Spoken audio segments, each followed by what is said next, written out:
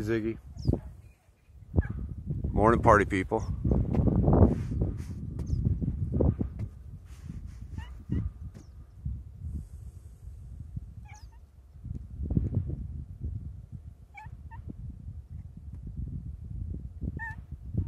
A lot of people are saying Slab City sold. A piece of Slab City sold. Is it true? Did someone buy part of Slab City? No. No one bought Slab City.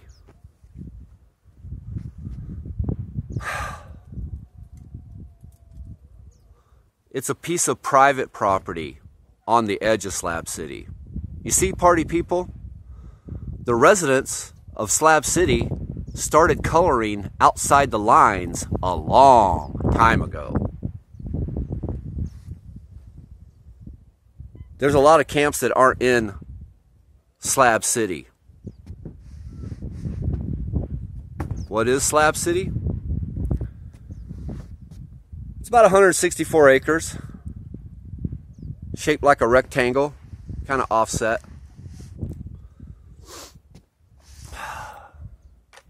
It's surrounded by private land and BLM land. I mean, look at all the camps on the lower canal. They're definitely not in Slab City. I lovingly call that place Slab City South. But yeah, party people, there's a handful of camps built on private land out here. And it looks like a little piece of it sold. What are they going to do with that property?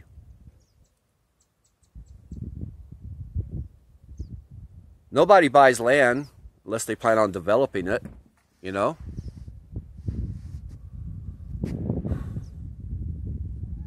Some say a solar farm. That would be foolish. There's cheaper land to do that out in this desert. And do you really want to build a solar farm next to a bunch of slabbers?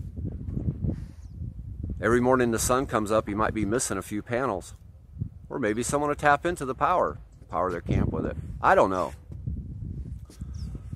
I don't know what they plan on doing with it, but apparently, yeah, a piece sold. I heard a few weeks ago that Spider was trying to sell the Ponderosa. Now I know why. Those camps may be asked to move. They're not the only ones on private land, party people. Full disclosure, my camp's on private property. I'm not inside the Slab City grid. I think the state called it Grid 36. Believe me, up in Sacramento, they're not calling this place Slab City. We call it Slab City. The state calls it, I believe, Grid 36. It's a rectangle. And yeah, a piece of private property sold right along the side of it. There's 4 or 5 camps on it. Who knows what the future holds for them?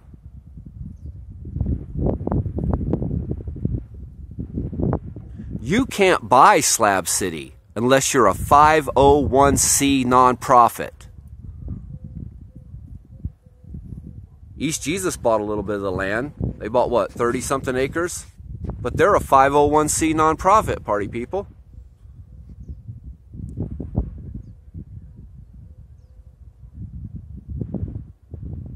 And why would you want to buy Slab City? Who would want to buy a piece of desert land with a bunch of hardcore squatters who's been sitting on it for decades? Too many headaches. And what are you going to do? Develop the land? Party people.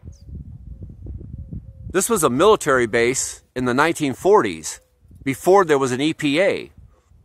Try developing this land. It'll turn into an EPA nightmare, a Superfund cleanup site. That's right, party people. 4 or 5 feet under the ground we're walking on is probably not all that great.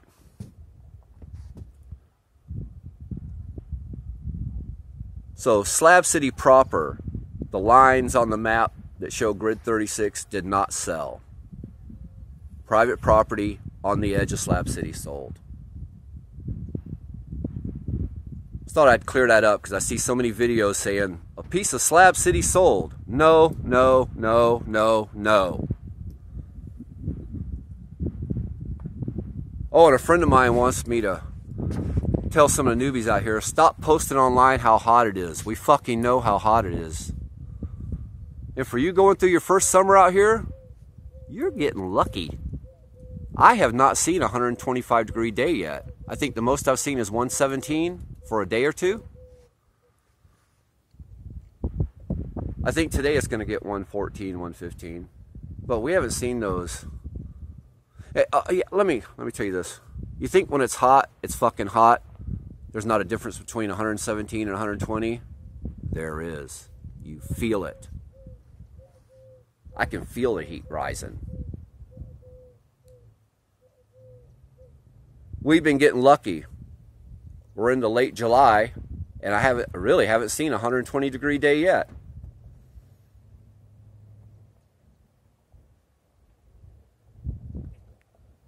So yeah, you don't need to post it's hot. We fucking know it.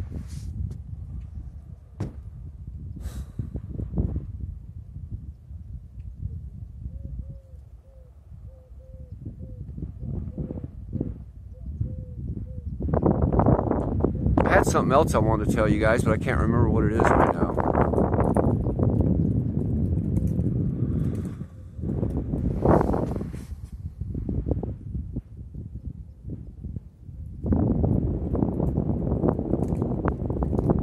All right, I can't remember, so I'm gonna wrap this up. Bam! Peace! And love from Grid 36. Ha ha! Slab City.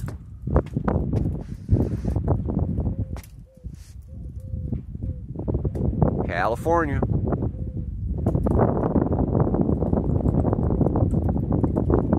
Got them summertime blues. Stay hydrated. Bye-bye.